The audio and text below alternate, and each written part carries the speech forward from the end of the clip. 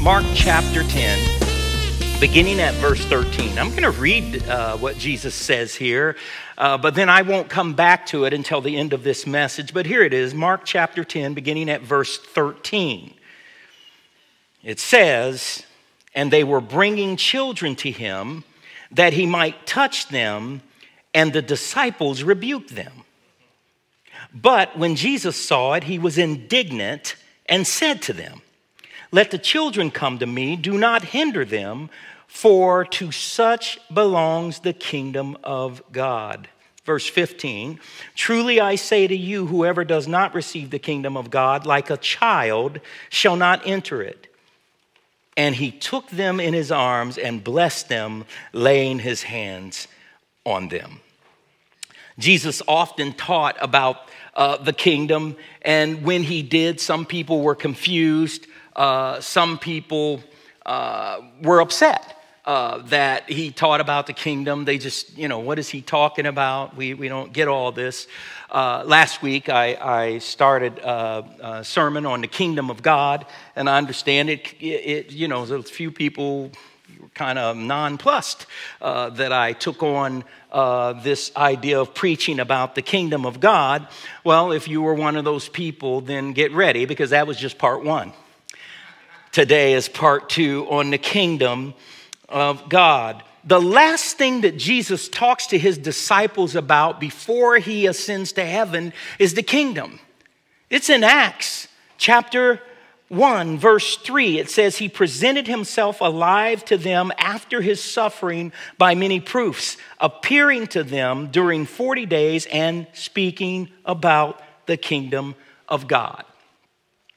The last chapter in the book of Acts, it tells us that Paul is in Rome and he's in a house paying for everything himself, and he invited everybody who came and he taught them about the kingdom of God. It's right there in the text. Needless to say, the subject of the kingdom of God is important. It must be, because not only is it in all the scripture texts, in several scripture texts, but Jesus himself talked about the kingdom of God. Now, as believers, as followers of Christ, we believe in the kingdom of God. We don't know everything about it. We don't understand everything about it.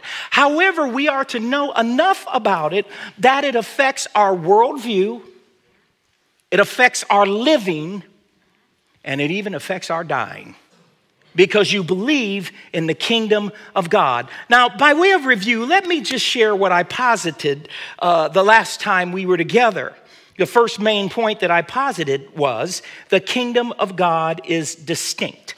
One reason that kingdom theology is difficult for us to understand is because there's not really anything that we can sufficiently compare God's kingdom to.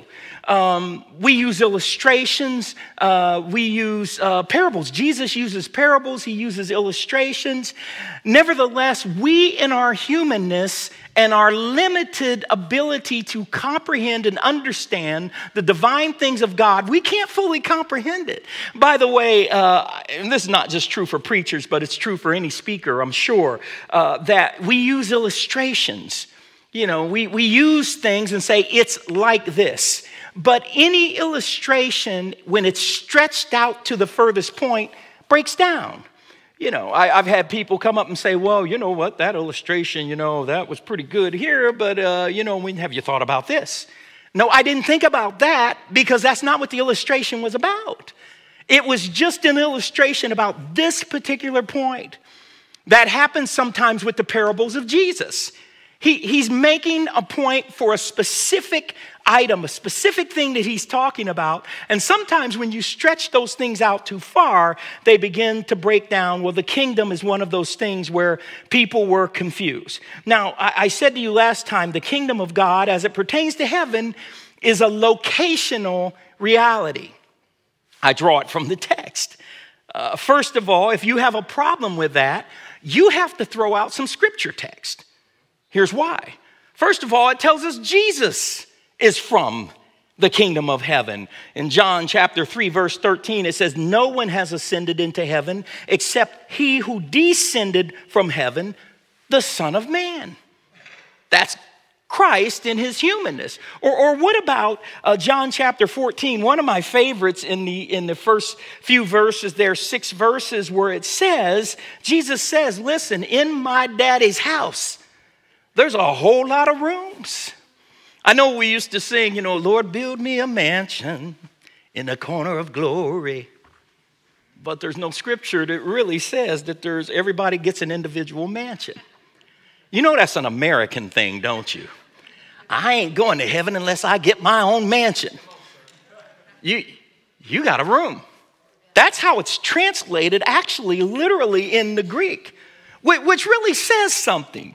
Because some of us as kingdom people, we love Jesus and we sing songs, hallelujah and everything, but we don't get along very well. But there's a challenge here because in heaven, you're going to all be in the same house. God's house. You just got a room. If you act up too bad, I remember my son said to me, my youngest son, David, one time, he was working. He was doing his little job. He's working. He was at Wawa working and everything. And he came home one day and he said, you know what I'm thinking, Dad? I said, what's that? He says, I'm thinking I got it made. I'm making my little money. I got a roof over my head. I got a bed to sleep in. I'm okay. I said, that ain't your bed. This ain't your roof. This ain't your house. You got to get your own. You don't want to get kicked out of the house. It says that there is a place where there are many rooms in heaven. Thirdly, heaven is where God's throne is. One of my favorite passages is in Revelation chapter 4. Here's some thoughts from it. In chapter 4 of Revelation, John, who gets this glimpse, it's not allegory. This is the glimpse that God gives John of heaven. He says, after this I looked, and behold, a door standing open in heaven. In verse 2 he says, and behold, a throne stood in heaven, with one seated on the throne, and he who sat there had the appearance of jasper and carnelian.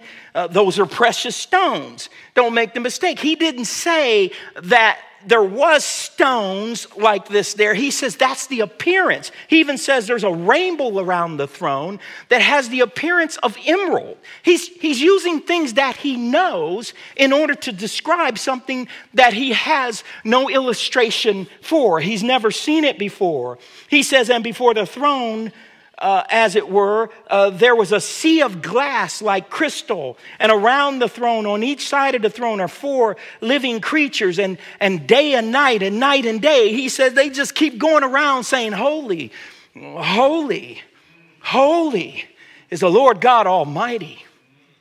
Not just that, but he was, and he is to come. Heaven is a locational reality. I also posited to you that the kingdom of God as it pertains to earth is a spiritual reality. You cannot see it with the physical eye. You can't even enter it with the physical body. It's the Apostle Paul in 1 Corinthians chapter 15 who says to us, flesh and blood cannot inherit the kingdom of God. Flesh and blood cannot gain the kingdom of God. In our present state of being, the physical is more real than the spiritual because we live in the physical. We see the physical. We can it's tangible.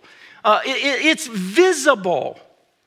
Nevertheless, what happens in the spiritual has an impact upon the physical. Just look at yourself. If at one time you were a lost sinner or a person who was ignorant to the truth of God's kingdom, and then you come into the truth of that Jesus died for you, that he rose again, he paid the penalty for your sin, a price you couldn't pay, and if you trust in what Christ did, then you are changed, you are transformed. That is a spiritual transaction. But it's evident in the physical as God's kingdom people are here worshiping together and singing together. What happens in the spiritual impacts the physical And the spiritual is actually more real than the physical. Second main point that I posited was the expansion of the kingdom of God is distinct. The kingdom is growing in terms of citizenship as souls are being added to the kingdom. But the kingdom is also advancing because God's kingdom agenda is not stagnant. God's plan, his kingdom agenda is not just sitting there until you decide to get with it or get on board or to become a follower of Christ. No, God's plan, his kingdom is active. It's always working. We can't see it because we see the physical. We don't see the spiritual.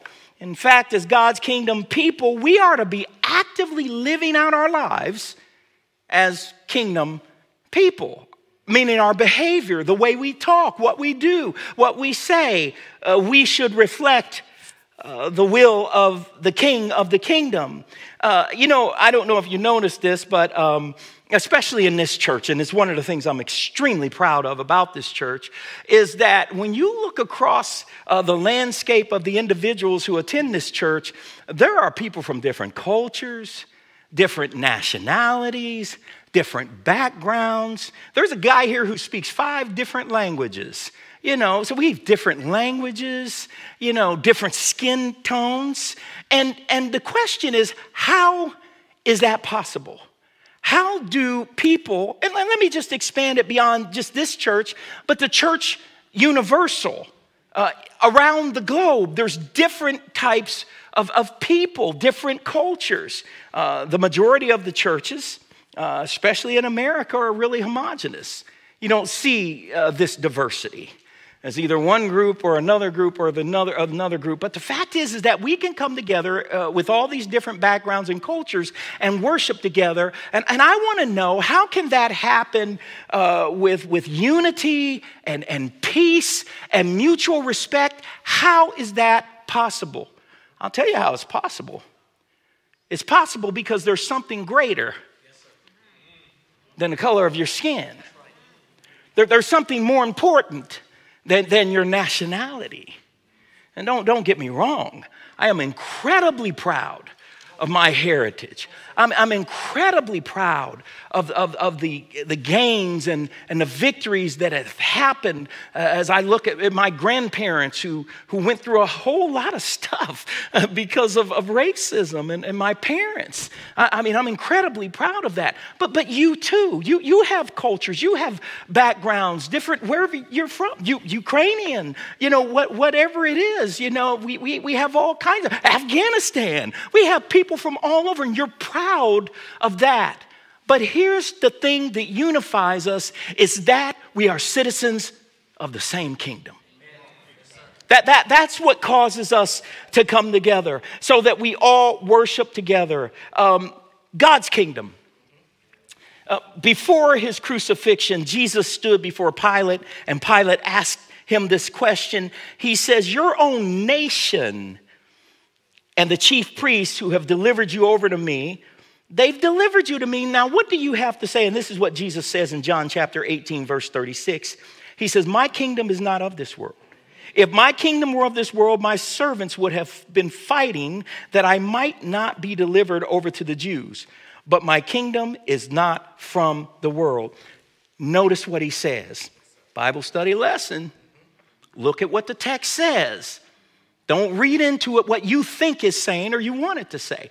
He doesn't say that my kingdom is not in the world. He says it's not of the world. It's a reference to the source of the kingdom. The source of God's kingdom is not the world.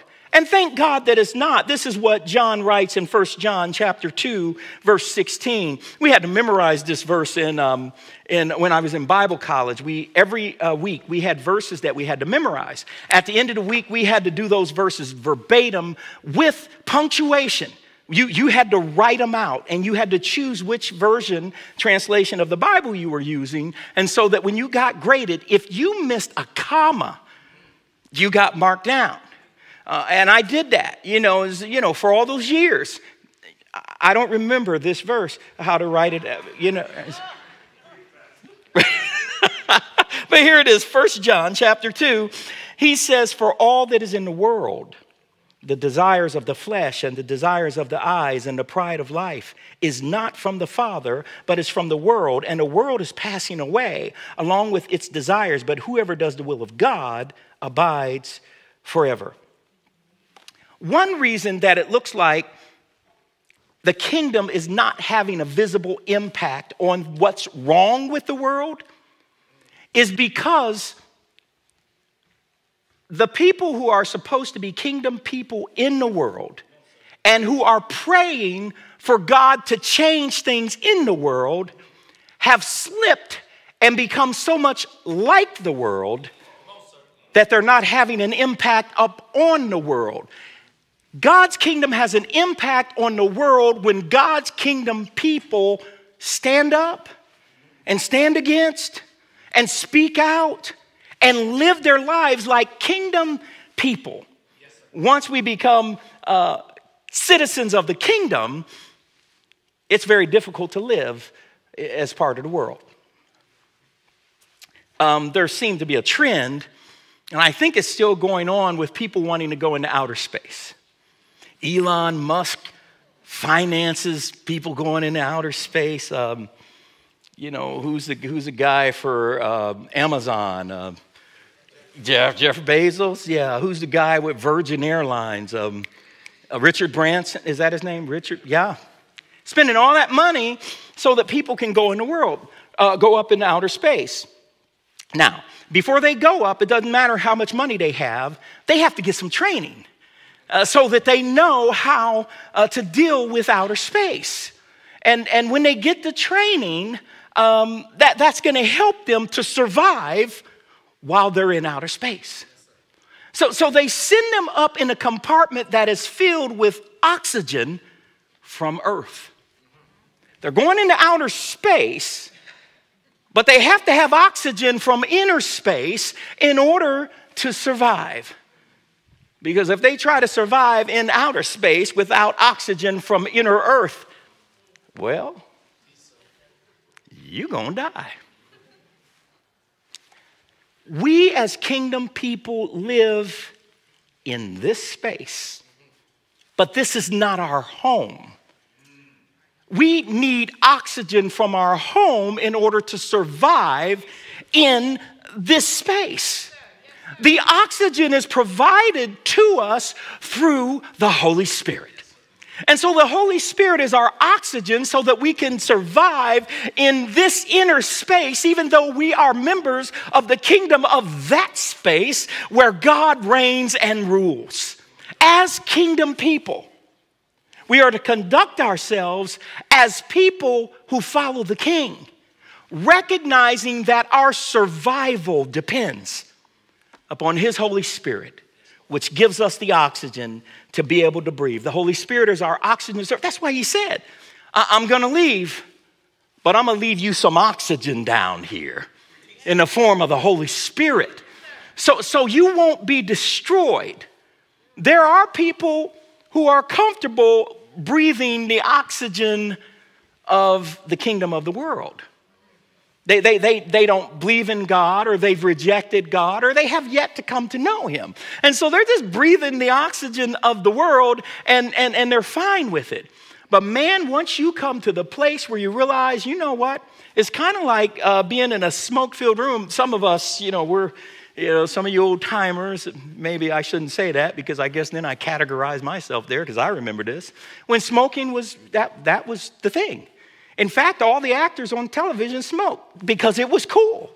You wanted to smoke because it made you look good. And so being in a smoke-filled restaurant was no big deal. And I loved, they used to have a smoking section in the restaurant. There was no wall dividing it off. It was 2 tables over. You're sitting there choking, Oh, well, we're not in the smoking section. That's the smoking section over. But your smoke is over here in the non-smoking section. There's people who get, you would get used to that. That was just the way it was. There was no non-smoking restaurant. And so I'm glad that that changed, but we were flying, I can't remember where we were flying, Cynthia, and we stopped over in Germany, and so we were sitting waiting to catch our next flight. And so I'm sitting there, and there's this room in a glass, you know, it's all encased in glass, and I'm sitting there, and I'm saying, man, you could hardly see what's going on in that room. What are they doing? What are they smoking in that room? You know, it's clouds of smoke there, you know, but they can go in there, it doesn't bother them. And that's what happens with people who have not come into the realization there's some clean air. There's some air that you will breathe that will fill your lungs and change your life. It's the air that comes when you give your life to Christ and his Holy Spirit infills you. That's who we're supposed to be as kingdom people. The destruction, the things that we see, the sinful things that we see, make us feel as if, because I've said to you, God's kingdom is advancing. They make you feel like the kingdom of the world is advancing more than the kingdom of God. The sinful thing, Jesus himself says you're going to see wars and rumors of wars. So we see wars. It's like, Jesus said that's going to happen before the end. What is it, 2 Timothy, third chapter? It was another chapter that I memorized for whatever reason, but it says that there will be an increase of wickedness and sin and evil people, and that men will love pleasures more than they love God.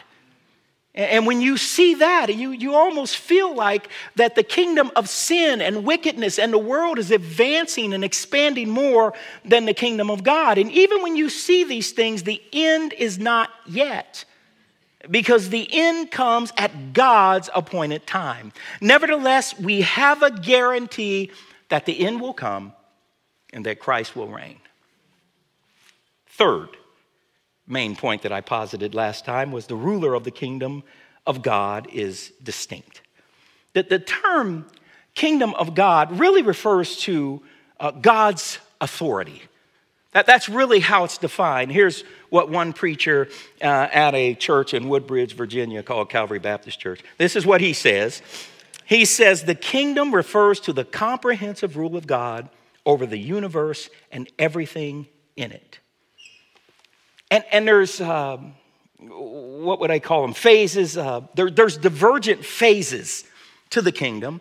I didn't make this up. I'm drawing it from the text. First, it tells us God rules everything. You know, God the Father, God the Son, God the Holy Spirit. They created everything. So the first phase is God rules. But then it tells us in the scriptures that he passed that over to Christ. And Christ rules, and Christ adds to the kingdom. Through his death, burial, and resurrection, people come to faith in Jesus, and the kingdom is expanding because more souls are being added to the kingdom. But then it tells us that there will be an appointed time that the Son, after expanding the kingdom, will hand rulership back over to his Father, and then God the Father and God the Son will co-reign. Then I said last week, because I'm still in review, this is going to be a long message. No, it's not. Then I told you that I have 3 closing statements. And that each of those closing statements have 3 subpoints. And by the way, each of those 3 subpoints also have some words underneath each one, so sit tight. Here's the first one I gave you last week. 3 ways in which the people of God respond to this kingdom. It's 3 ways in which they can respond to the kingdom. Number 1, people can seek the kingdom. And I shared with you last week that Joseph of Arimathea, who asked Pilate for the body of Jesus, took him down from the cross, put him in the tomb. It says, this is how it describes him. It says he was a man who was seeking the kingdom. He was looking for the kingdom. So people can seek the kingdom. There are churches ordaining people who are confused about their sexual identity. Watch out, you're on YouTube. Somebody can get a hold of you, Pastor Victor. I don't know what your Bible says, but my Bible says that God made 2 genders. And so there are churches that ordain people, some genders we ain't never even heard of. There's some stuff that I find out, because for some reason I'm behind. I didn't think this would happen. You know, I thought I was pretty hip, pretty cool, pretty in tune with everything. And as a musician, as a guy who loved music, I always knew what was happening in music, not just Christian music, man. I knew music. You know, I've got over 300 CDs sitting in my garage. I'm telling you that so that when I have a sale, you can come and buy some. I mean, I've got everything, and I just thought I would always be up with it.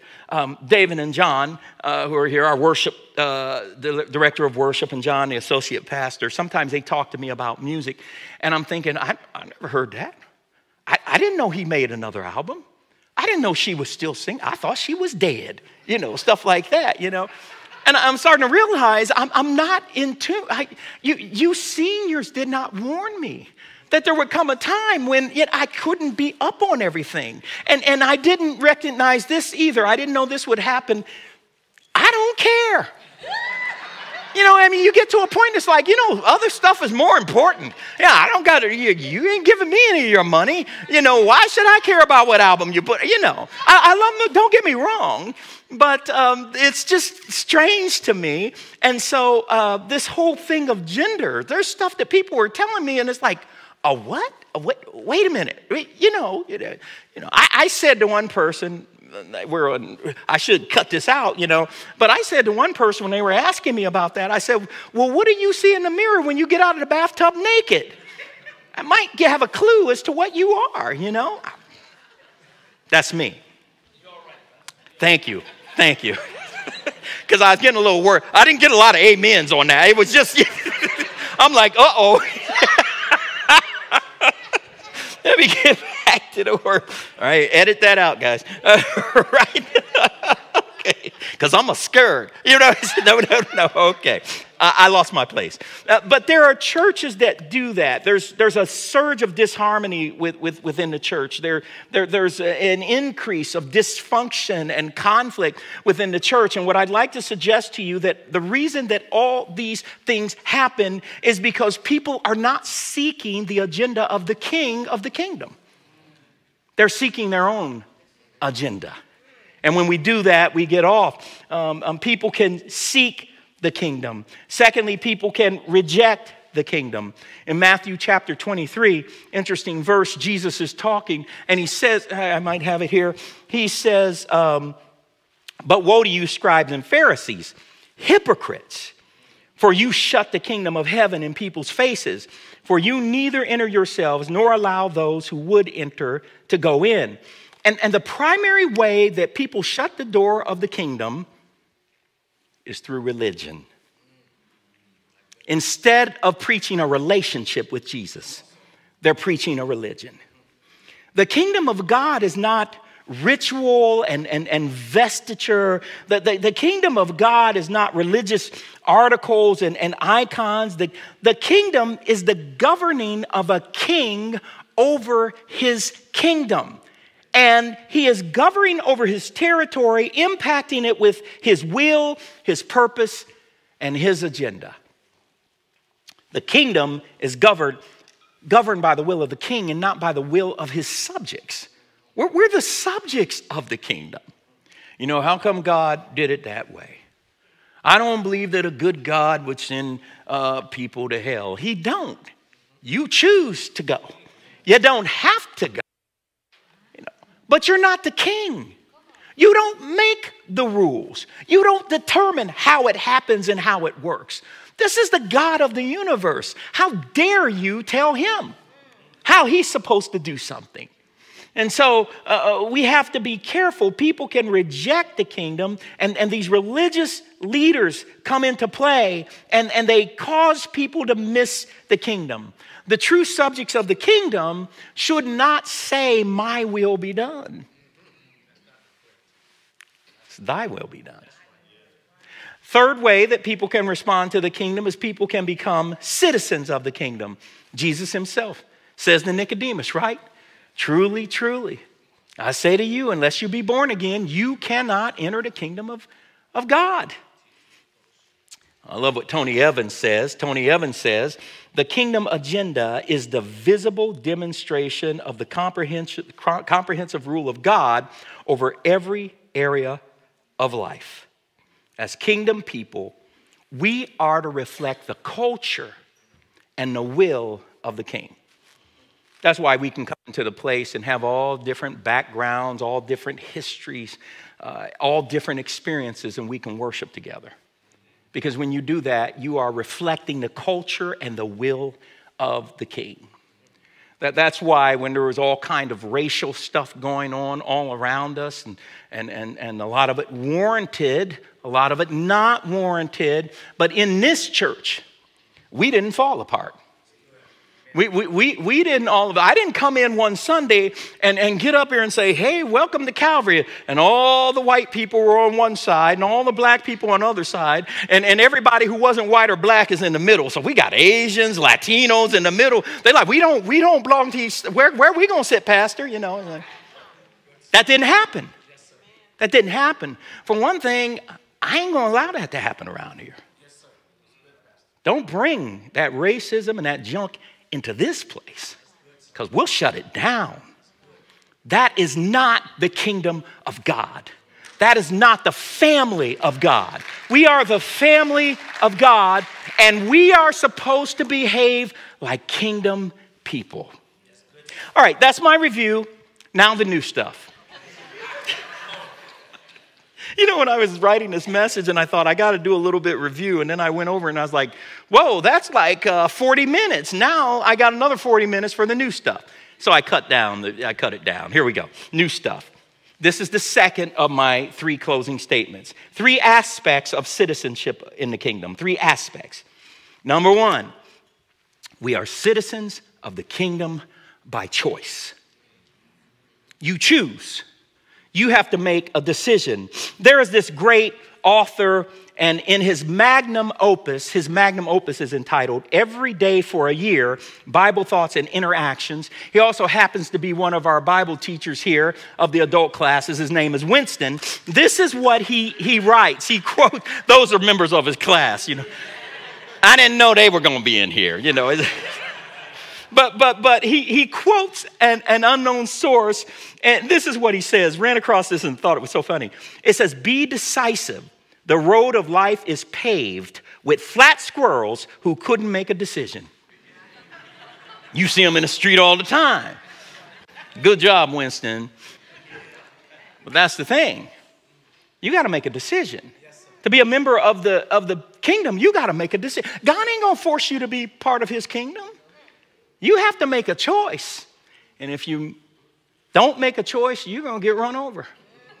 You're going to get flattened by the kingdom of darkness. Make a choice. Citizenship in the kingdom is a decision. Here's the second one. We are citizens of the kingdom by faith. Now go back to that incident with Jesus in Mark chapter 10, beginning at verse 14. It says he became indignant when he saw that they were trying to keep the children from him. And he says, don't hinder them, because for such belong the kingdom of God. I say to you, whoever does not receive the kingdom of God like a child shall not enter it. And then he puts his arms around them. Now don't read into that something he didn't say. He didn't say, you know, the kingdom is mostly made up of children. It's not what he says. He doesn't say, you know, the kingdom is overrun by children. He doesn't say, if you don't put your arms around the child and hug them, you're not entering the kingdom. Because I've tried to hug some of y'all's kids. Not every child needs to be hugged. No, that's wrong. It's not what he says. He is talking about faith. He is saying to become a member of God's kingdom requires simple faith. It requires childlike faith. You know, when we get older, when we're young kids, we ask why is this, why? And then we come to a place, you know, you're middle age and you think you've learned some stuff. And then you got some people who still in their adult life ask why is God this? Why don't God do this? Why? You know, I don't know is the answer to a lot of it, but this is something that I do know. That in order to be a member of the kingdom, you have to have a faith that believes God wholeheartedly. Yes, that trusts God implicitly and loves God unconditionally. That's what he's saying in order to be a member of the kingdom. Here's the third one. We are citizens of the kingdom in both the present active and the future active. Our present active position as followers of Christ is we are members of the kingdom. Right now, we are members of the kingdom the moment that you receive Christ as your personal Savior. Philippians chapter 3, verse 20, we read these words. He says, but our citizenship is in heaven, and from it we await a Savior, the Lord Jesus Christ, who will transform our lowly body to be like his glorious body by the power that enables him even to subject all things to himself. That phrase, subject all things to himself, that's kingdom rule. He will bring everything under his rule. And then it tells us later on, he's going to give the kingdom, the rulership, back to Christ. We are back to the Father. We're citizens of the kingdom also in a future active sense. Right now, as citizen kingdoms, living on the oxygen provided by the Holy Spirit, even though we're in this space, which is not our home, still we have to be subject to the decay and the things that happen in the world that are godless things. We deal with disease. We deal with death. We deal with all of the things that are the result of the fall. Even though we are kingdom people, even though we have a guarantee that after this life is over, that to be absent from this body is to be present from the Lord, we are subject to all of the decay that happens in the world. Even though we're kingdom people, believing the oxygen provided by the Holy Spirit. But there is a future sense. There will be a time when that other part of us, the body, will be transformed. If when you die, you had some kind of terrible disease that disfigured your body, you won't have to worry about it. I've seen soldiers when I was at, there's a hospital in my hometown where I had a friend who worked there, and I went a couple of times, and I would see soldiers. There's a man on a gurney, and he was happy, and he spoke, and he waved, and she introduced me to him. The entire bottom half of his body was missing, got blown off. There are people who have had legs amputated and arms, lost arms. Saw a woman a couple of weeks ago. I was looking at some ministry stuff, and they were showing this woman all happy and worked in ministry, and she held up her hand, and her hand was missing. There will come a time. You don't have to worry about where that hand is, where that leg is, where the bottom half of his body is, what diseases you had, because there's a time that is appointed by God when he will gather that body together. Some people have been burned to the point that there was nothing left other than ashes. Some people decide to be, cremated. That's okay. Don't worry about it. Because there's a time when Christ comes. Hallelujah. Where even if it's ashes. I wouldn't want to be an unsaved person at that time. I don't know. We say it's a spiritual return or something. I don't know. But can you imagine being standing there when ashes start flying all over the place and you don't know Jesus? You start seeing arms and legs shooting up out of the ground. What is going on? And God is putting you back together. Transforms your body. And then you'll meet the Savior in the air. Only it'll be a new body. A changed body. Because this body cannot withstand heaven. It would burn up as it got close. But he's going to transform our bodies so that it can withstand the glory of heaven. All of a sudden, we don't have to have the oxygen tank of the Holy Spirit on our back because we will be living with it. There's the Holy Spirit right over there. There he is. There he is. We're in the same place. We have a present tense salvation that has made us citizens of the kingdom. But in the future, Our bodies will be transformed. We shall be changed. Got to look at 1 Corinthians chapter 15, where Paul says, I tell you this, brothers, flesh and blood cannot inherit the kingdom of God, nor does the perishable inherit the imperishable. Behold, I tell you a mystery.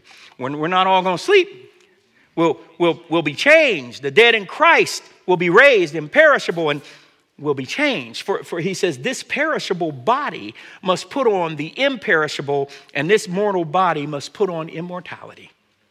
That's the future redemption of our bodies. Got 5 minutes.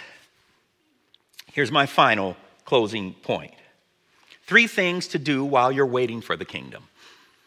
3 things to do while you're waiting for the kingdom. Because whenever I do a message or you hear something, you have to ask yourself, so what?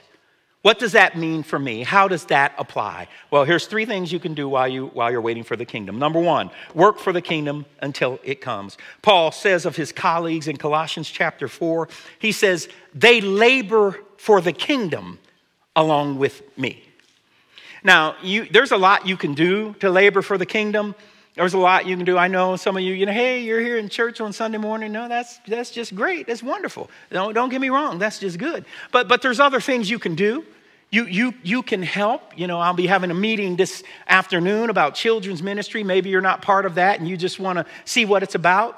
See if there's something for you to do. There's something for you to do. And you might say to me, because I might come to you as I walk off this platform and say, you know what? Why don't you come and serve in the children's ministry? And you might respond, well, I don't know if God has called me to that. I don't know if I've been called to it. You know what I'm going to say? Give me your cell phone number. I'll call you. I will call you before I pull out of this parking lot. Then you will be able to say, I've been called. If God didn't call, the man of God called you. That's close enough sometime. Oh, sorry. Okay, where were you, Victor? Secondly, something you can do while you're waiting for the kingdom is look for the kingdom to come. Where did I get that from? Matthew chapter 6, verse 33. He says, seek first the kingdom of God and his righteousness. So your question to me is, how do I seek the kingdom of God? Here's how it starts. First, seek the king. How do I seek the king? You seek to do his will. How do I know what his will is? Open up your Bible. There you go, sister. She held up her Bible. She knows. That's how you know his will. Seek that first. While you're waiting for the kingdom to come, here's the last one. Pray for the kingdom to come. Where'd you get that from? The Lord's Prayer. What does he say? He says, thy kingdom come and thy will be done. The kingdom is not a democracy. God's kingdom's not. It's not a republic. It is a monarchy, and it is ruled by a king, and we are to be the subjects of the king. That's the way we're supposed to live our lives. My understanding, and I don't know if I've got this totally right, so don't take this as, doctrinal truth. My understanding is that there's at least 2 kingdoms. Kingdom of the world, kingdom of God. And they are functioning and operating at the same time. The kingdom of the world is influenced greatly by the kingdom of darkness. He has sway over the hearts of men. And so we see some of the most evil things in the world happening in the kingdom of the world because the kingdom of darkness has absolute sway and power in the world. But then there's the kingdom of God, which Christ says it is advancing, it is real, it cannot be destroyed. And what I suggested to you is that there appears to be a little bit of an overlap here, because he didn't say my kingdom is not in the world. He says it's not of the world. That's not its source. So how is the kingdom in the world, Pastor Victor, if that's what you are positing? It is in the world, in this gap, this overlap, because God's kingdom people are in the world right now. And while we are in the world, we are supposed to be an example, just a microcosm of what kingdom people are like and what it is to live in the kingdom. No racism. Even when things are raging all around outside, God's kingdom people can come into a place, doesn't even have to be a building, where they can come together and worship together and sing together. We're not really one of those shouting churches, you know, we don't dance, you know, and stuff like that, but we might think about it. When God gets so good and you can't be still. I remember when I took over, I'm out of time, as senior pastor, and I got so excited one Sunday just about preaching the Word of God, and I still am. That's why I continue to do it, and I feel like it's what God's called me to do. I remember coming up here preaching, and I just got real excited, and I started hopping across the stage. You know, people were with me, brother. They were with me. They were like, oh, yeah, praise the Lord. And I started dancing across the stage. People went, what? What done happened now? Where is we going now? That's not where we were, you know. It's like, get excited about God. Get excited that you are a subject of the kingdom, a citizen of the kingdom. That's right, a citizen of the kingdom. It's an exciting thing. It's a thing that binds us together. It's a thing that allows us to serve together. It's a thing that gives us hope that this is not all there is. That one day we'll be joined with the rest of the members of our family, the subjects of the kingdom, as we worship God together. In the meantime, seek first the kingdom of God and pray for his kingdom to come. Amen. Amen.